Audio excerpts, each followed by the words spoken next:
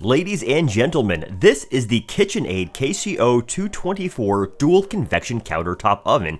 It's a premium offering from a likes company that excels in some areas and falls a bit short in others. I'm really excited to get my hands on this product because it could prove to be the ultimate solution for my toasting, light baking, and air frying needs. If you ultimately find this video useful, please consider supporting the channel by using the Amazon associate link below. It won't cost you any more, but it will earn this channel a small commission. It's basically the only reason I can afford to keep making these reviews. In this video, we're going to run over operation, check out a few of the more advanced functions, measure real usable interior space, verify temperature accuracy, break out the thermal camera to check cooking evenness, see how well it dehydrates and air fries, and then finally draw our conclusions. But before we get going, let's see exactly what comes in that box.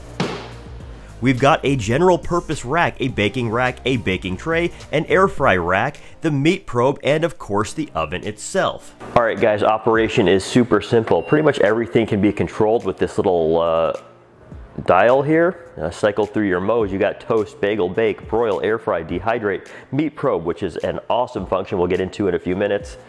Convection bake, roast, keep warm, reheat, and proof. Even though I've never proofed bread before, so I probably wouldn't really know what I'm talking about there. Once you select a mode, let's just choose bake. It'll then let you choose a temperature, press it again, and you can choose a time. Then when you do hit start, it'll preheat, and then the timer will start after that preheat temperature is reached. The very first thing I want to demonstrate for you guys is this product's standout feature, the included temperature probe. It allows one to cook, well, anything until a desired point on the Fahrenheit scale is reached. Right here, I'm going to use it to reheat this chicken breast.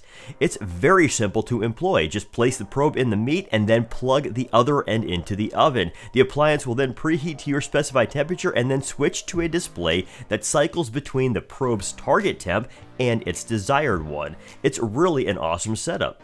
In the meantime, you get to do other things, and whatever you're cooking will be getting a nice even heat from the convection fans. When the temperature you've specified is reached, a little alarm will sound and the oven will turn off. When you're done with it, the probe itself stores in an included case, which is magnetic. This means that when not in use, it conveniently snaps on the side of the oven. Next up, I've got a little frozen waffle action to demonstrate. I specified frozen because this product is smart enough to alter the cooking time when that parameter is input. Simply select the cooking mode of toast, enter the number of slices, your desired toast shade, and hit the frozen button, then press start. The appliance then sets the time, lights a frozen indicator, and gets the job done to perfection. Now, I'm not sure where everyone's opinion falls on this next point, but there doesn't appear to be a clear line in the sand between a toaster oven and a countertop oven. But to my way of thinking, it mainly comes down to size, and this KitchenAid is quite large, making it more oven than toaster. Further complicating this is the fact that there really isn't an apples-to-apples way to compare sizes among different manufacturers. Some measure everything inside while others measure the space above the rack. To my way of thinking, the correct way would be the height from the rack to the elements, side to side and back to back. Using this method, I get 12 inches deep by 15 inches wide by 6.25 inches high for a total usable interior volume of 1,125 cubic inches or 0.65 cubic feet. By comparison, the Calphalon Quartz, another very popular oven on Amazon, measured a total of only 736 cubic inches. In other words, the KitchenAid KCO224 is about 50% larger. This also means that for those looking to use this product as more of an oven than a toaster, it's ideal. In fact, it can even fit a standard quarter sheet baking tray. Next, I'm going to employ a calibrated thermocouple to take some preheat and temperature accuracy tests. So, let's see how quickly the KitchenAid can go from room temperature to 300 degrees. Ready? Start.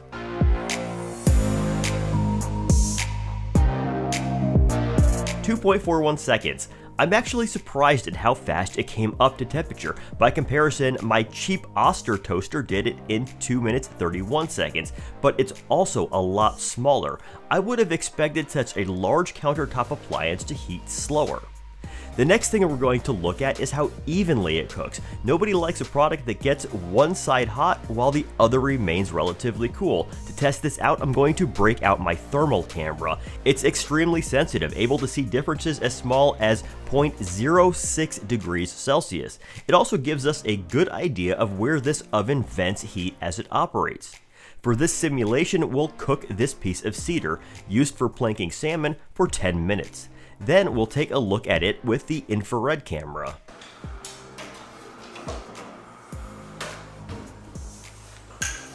And this is the result, a really nice performance. I'm not seeing any differences to speak of side to side. The two bright spots here and here are actually dark knots in the wood, so it's to be expected they'd absorb a little more heat.